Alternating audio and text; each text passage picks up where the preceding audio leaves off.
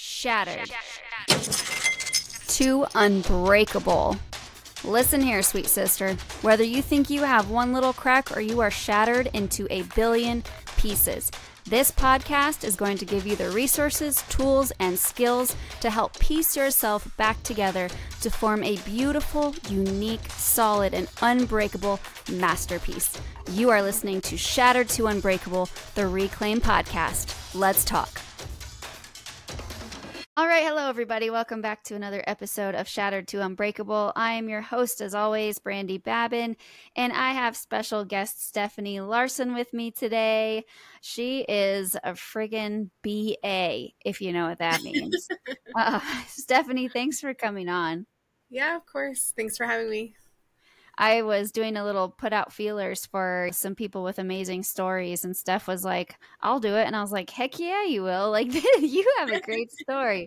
And you're definitely one of the people that I would think of to be on the podcast. So I just didn't know what you would like to share and what you wouldn't. So you do have some things to share with us today that you're so bravely coming on and saying, hey, this was my fall and this is how I got through it. So as you guys know, season 4, our theme is the fall, where we fall in life and how we get through it, stand back up, and keep walking. So, Steph, without further ado, would you tell us a little bit about you and how you came to this fall that you'll be telling us about?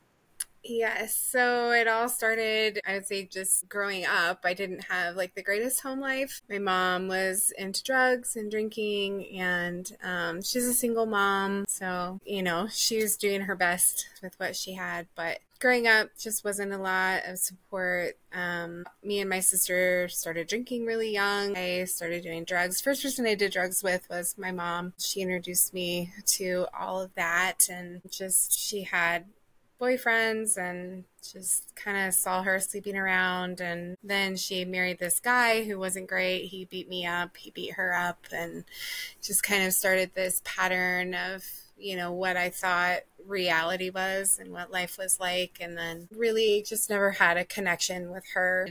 I thought doing all of the things that she did would help us get closer because we didn't have a great relationship. And it turns out that didn't work. It just grew us further apart. But by the time I was 15, I got pregnant and actually miscarried the baby. And,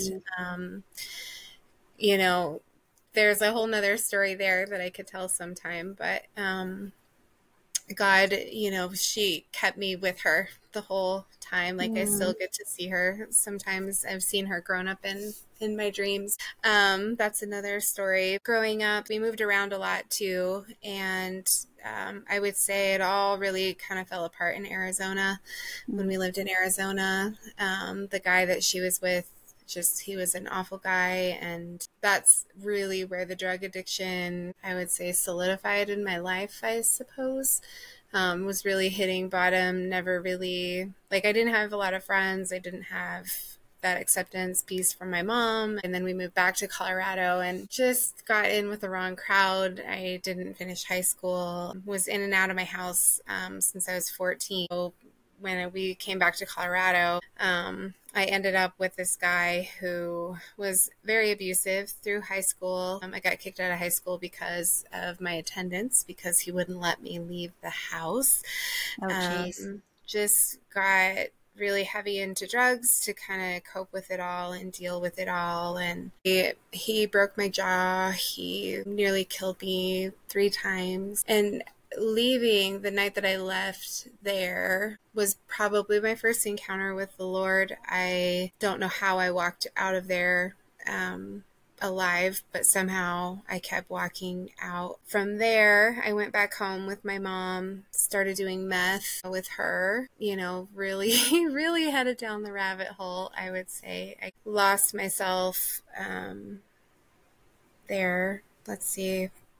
Got arrested. I make a joke about how I didn't start committing crimes until I was an adult instead of a minor. But when I was 18, that's when I started getting arrested. The cool thing about it was every time I went to jail, the first person to ever talk to me would always tell me, God loves you and Jesus loves you. And, it was always something like that. It was never like, why are you here? What Shame did you on you. do? Like, it So was always, crazy that God that's where loves you you. had to go to get the guidance. Yeah. It really, like, I got arrested 8 times. I was in and out quite a bit. I would say that through the year, from the time I was 18 until the time I was like 19, from 18 to 19, that was the worst. So I was in and out of jail. I ended up with this guy who sold me, actually, to a brothel in Denver for $1,300 and a bag of dope. Jeez. That's when I learned what my value was. It was rough, like really rough. I got down to like 98 pounds. I somehow have all of my teeth, Yeah, that's which awesome. is great. But I got out. I'm not really even sure how I got out. Like, it was just a miracle of how I got rescued out of that place in Denver. The guy actually that sold me there came to pick me up to take me on a date. He bought a date with me and forgot to take me back. And so I escaped from his house. So I guess I do know how it happened, but it's just a That's miracle. crazy, man. Crazy. Lots of drugs there. That was the most awful place. All of these stories can be many stories, I was but gonna say, like, okay, episode for each of these stories, like each yeah. arrest, each chapter, um, it could be a whole I episode. it could be, yeah, it's a long story. But to sum it up, the last time I got arrested, so each time I was in jail, the first person that would always, like I said, come up would always introduce me to God. It was always God first. Jesus loves you. I don't know. Like, I got sprinkled in jail, even though I didn't really know what that meant, and brought a Bible home with me a couple times. But every time I would get out, I would just forget who God was and what that meant. And the last time that I was in jail, it was when I really gave my life to the Lord. And it was crazy because 6 months there, I started having seizures. If I had 5 grand mal seizures in 6 months, Wow. I, it's probably a combination of the drugs and, head injuries from getting beat up. I've had several concussions. So it's probably a combination of the two things. But so the night that I gave my life to the Lord, I was in jail. I was having this dream, and I don't remember having a seizure, but I had a seizure in my sleep, a grand mal seizure in my sleep. And in the dream, all I remember was, like I had said in the beginning, like, I would have dreams of my daughter. Mm-hmm. And so I was having this dream of her. I was standing there in this room, watching myself sit down at a table with her.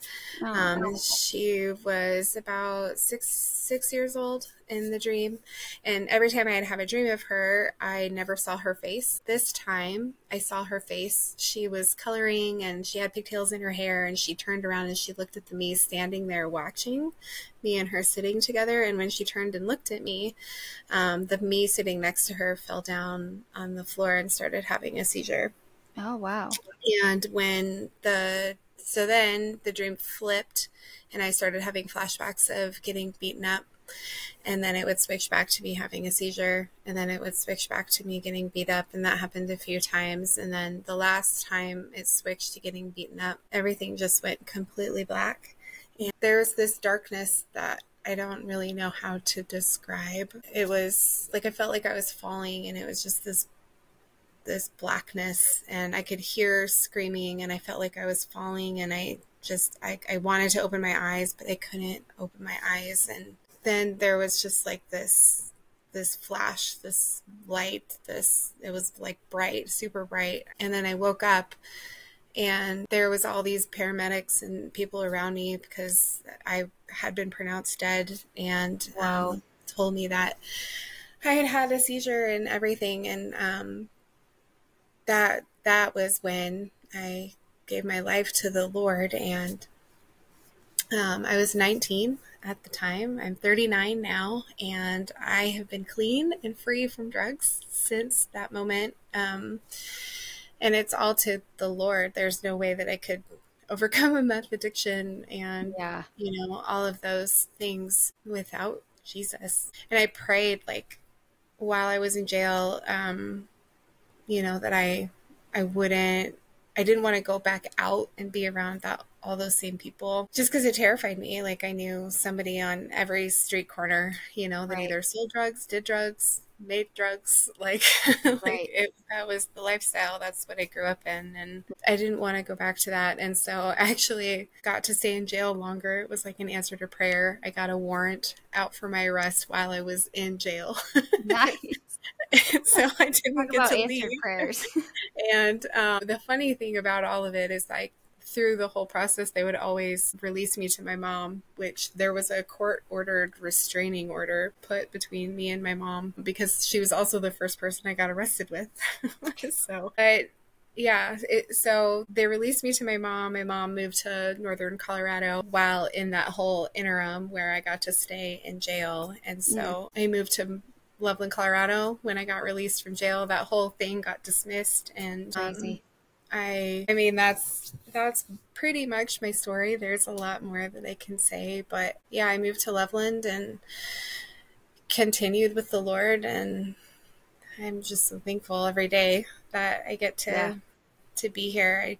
I didn't think I'd make it past 19, and I got my GED in Nice. 2017, so I finally finished school, and yeah, I have a son now, and he's 14, and that's crazy, and um, yeah, I don't know. Life is messy, but Life God is is messy. That's right. good.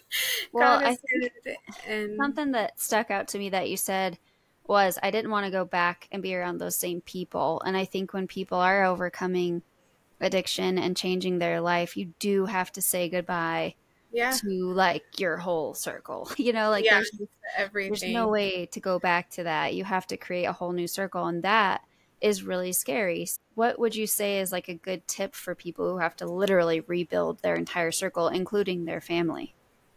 To get away from the toxic relationships, you have to completely remove yourself. I mean, even though I got released to my mom, I ended up moving in with another family when I came to northern Colorado because I still couldn't like move on. I was trying my hardest to be Right. good and do all of the right things and pursue the Lord, but she hadn't changed. And Right. so it was really important for me to find a completely different group, a completely different life. I had to completely separate Yeah. myself. And I will say that like, to be fair to my mom, like I love her and we're working on it. Yeah. Yes. Yeah, like you said, she was doing the best with what she had. And that's just like the hard truth of it sometimes. Like Yeah. when you don't know any better, you can't do any better until you're Yeah, shown we're something all different. we're all responsible for what we know. So Exactly. she Exactly. didn't know any better. Right. So yeah, Um, I would say yeah, getting away from everything. And right. I mean, even like with family, I mean that's a hard one because you love your Family. family, Yeah. but I think while you're healing and you're trying to change, you've got to just get away. Seriously.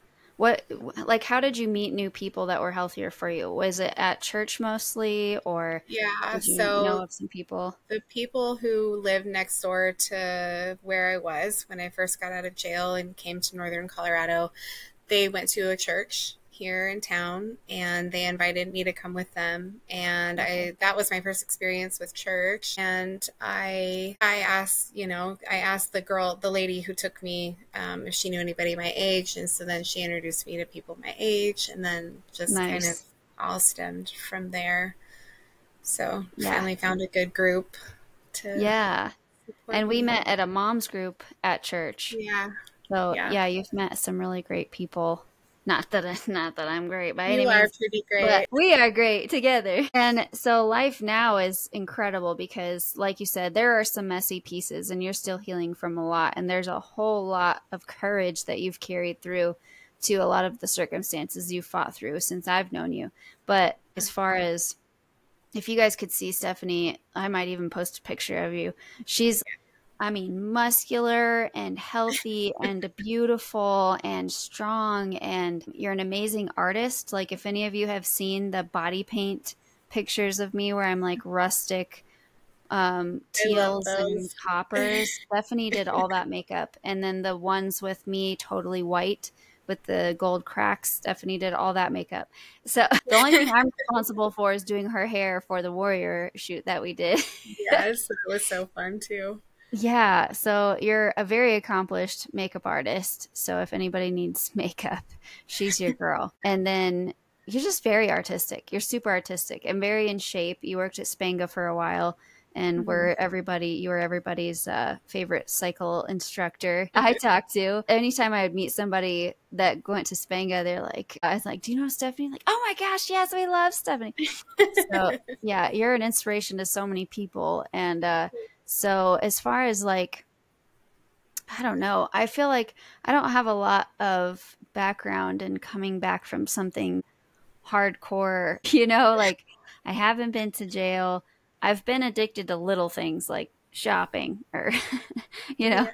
something like that. I think everybody needs that like come to Jesus rock bottom moment where you're like, if I don't change something, I'm going to die. So, is there anything else other than getting away from toxicity? Like, what else did you do to foster that healing process throughout the years? I mean, really, I dove hard into Jesus. I think that was really my anchor.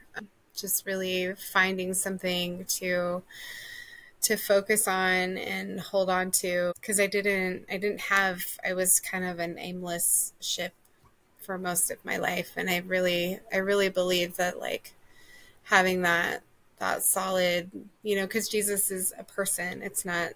He's not just an idea, like he's a Right. person. And getting into the Bible and just, I think that really helped kind of rewire my brain and my Yeah. thinking, my heart, and gave me hope for something better, because I definitely had Right. never experienced anything joyful before, before Jesus. Dang, that's heavy. So I mean, Jesus, I mean, I don't know. Like, I What can't was imagine appealing about that to you? Or was it just like indescribable? Like, what was appealing about Jesus and faith after that? after. I mean, so every time I would go to jail, like I would start reading. I mean, there's lots of experiences. Like I said, I could tell you one crazy one that was I'll tell you real quick. When I was in jail, it was like God just showed up. Like he is in jail. Like he is so present there, and there are so many believers in Yeah. jail. It's crazy. But there was this one time, there was this other girl that I had started actually a Bible study with while I was in jail. And there we were just sitting at this table there in the common area, and minimum security. There's like a lot of freedom, like there's just Yeah. tables and you're just kind of out walking around. But there was this girl, she was sitting at the table kind of next to us, and there was a Bible sitting on the table, and we were just sitting there, and I remember just like staring at her, and she started having a seizure. And I had had seizures, but I'd never seen a seizure. Yeah. And so I was like, oh my gosh, like, what do we do? And we just started praying for her. Hmm. And as we were praying, she like she was like shaking, and she kept like reaching for the Bible, and the Bible was moving away from her. Like, she wasn't even touching it, but the Bible Whoa. was just like moving away from her. And then she went into a full like thing, and she went like this, and she turned purple and started foaming at the mouth, and she fell. And all these people were gathering, like everybody like rushed over, and like the deputies ran over, and the paramedics ran over, and like we were praying just the whole time we were praying. And it was crazy, because the girl that I was with, she was praying that certain groups of people would move away. She's like, Yeah. these people, God move them away, and then just a group of people would move away, like Whoa. as she like say it, and then another group of people, until it finally was just like us and like maybe 3 or 4 other people, and then the medics. And she was fine. Like, she survived, and she is doing great. But it was just crazy. Like, God Yeah. just proving himself, and time after time after time, just these miraculous things would happen in jail, and just tons and tons of spiritual warfare. And I don't know, like he was just, there was just something so exciting about it, that Right. it was alive. It wasn't just something that I was reading about in this book. Like it was actually making a difference in my life. And like, I could feel him. I could feel Like his touch. I tangible. could feel his presence. I could see him doing things. And Yeah. it was just, it's exciting, Well, there you have it, guys. God is is in jail. If you're looking for him, that's where he's at. I would don't go there, obviously, if you can help it. But if you go, he's there. Oh um, my gosh. Well, it makes me think of like when Jesus said, like, healthy people don't need a doctor. I'm here for the sick. yeah, You know, right. he's not here for the righteous. He's here for the ones who don't know yet or haven't experienced him yet. I Yeah, think that's really beautiful. yeah, Well, I appreciate you sharing all of that. And yeah, we might have to have just like a Stephanie Larsen season. yeah. I can share all The my stories. memoirs of Steph. I know so Like, many so we could tell stories. it. Oh my gosh. Well, if any of you listening resonated with Stephanie and you want to learn more about her stories or just follow her on social media, she's going to tell you how to get a hold of her. But she's definitely someone you want to know. You post things that are inspirational all the time, so she's worth the follow. But tell them how they can get a hold of you the easiest way. Probably Instagram. I'm on Instagram and Facebook. I think I can If you find just it. look, it's live_strong 2123 Oh yeah. is my Instagram handle, live strong. And then, or you could just search my name, Stephanie Larsen. Yes. Um, Perfect. yeah, Well, I am blessed to know you, and I'm so glad that you decided to come on and tell everybody because I yeah, think addiction isn't, people who suffer from addiction suffer lonely. yeah, Um, it's just a lonely, you don't want to admit it and you don't want to yeah, say you have a problem really. And then, sometimes it comes to these big monumental moments where you have yeah, to make the choice. You're yeah, either losing someone or losing yourself so it's hard. yeah. It's so It hard. But I is. think, the number one thing, I love that you got through this with no rehab. Like that's amazing that Jesus Yeah, was enough. You know what I mean? yeah. I think he can be. It takes letting him in, like truly Yeah. letting him in all the way to take Right. it. Because he says that he wants to do that, like he wants to carry our burdens. He wants to fill the empty places in our hearts. And if you let him, he will. Yeah, And exactly. I mean, through the whole thing, I mean, one of the things that I felt like God told me was that, that all of those things, the addiction, the depression, all of the things were all just a symptom. It's just a Mm-hmm. symptom. They're symptoms of a bigger problem. And That's so true. the problem was that I was broken and that I needed Mm. to be filled up. And I was searching for something to heal me and love me and affirm me and want me and know me. Oh, that's good. And I didn't have that growing up. I never had that affirmation. And, when Jesus filled it. He filled the holes. He filled the heart, and then it all went away. Like it went better. Oh, It that's just so good. I mean, magically better.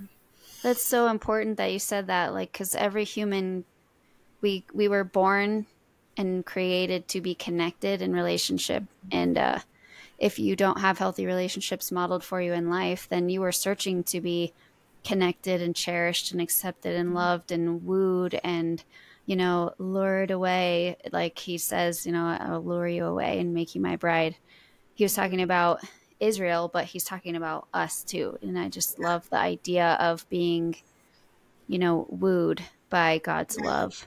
So I think that's definitely something to look forward to if you're wondering, should I go deeper with Jesus or God? Like this fulfillment and connection is unlike any other. I could definitely agree to that. And it's yeah, not really, no other human can fulfill it. And what's cool right. about finding Jesus to fill that is you're not going to be looking for somebody else to do it. You're going to be completely okay on your own. Yeah, So, yeah, anywho, okay, well, thank you. yeah. You're welcome. All of you listening, obviously, stay sparkly, and we will see you next week. Thanks again, Steph. Yeah, of course. Thanks for having me, Brandy. All right, bye, everybody. Bye. Thanks for hanging out with us today. I just wanted to remind you about the resources we have on the reclaimstrategy.com. That is Reclaim University with free downloads. It's the Reclaim Guidebook, access to Kintsugi classes and events. So go ahead and take a look. Also, please share this podcast with anybody that you think might need to hear these messages. And if you haven't already and you think we deserve it, give us a 5-star rating. That just helps our reach. So I love you guys. Stay sparkly, and we will see you next week.